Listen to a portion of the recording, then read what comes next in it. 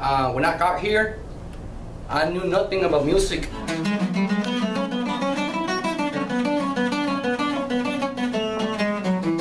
Victor Serrano came to the Giles W. Dalby Correctional Facility some time ago, having never played a musical instrument. Neither had Jesus Corral or Adrian Allman when they arrived at Dalby. In this facility, I learned, how to play guitar, the bass, some keyboard, and in 2 years and a half now, I can teach other people.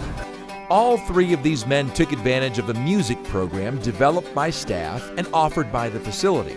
They have not only become accomplished musicians during their stay at Dalby, but are now also instructors in the program. Primeramente vamos a conocer cómo se llama nuestro sistema musical. That's one of the things I tell the new inmates when they come in that I learned here.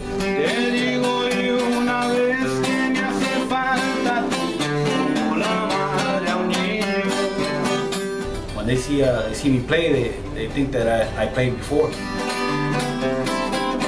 The music program at the Giles W. Dalby facility is not required by the contract with the Bureau of Prisons, but is an effort developed and presented by staff who want to go above and beyond, displaying the MTC bionic spirit of believe it or not, I care.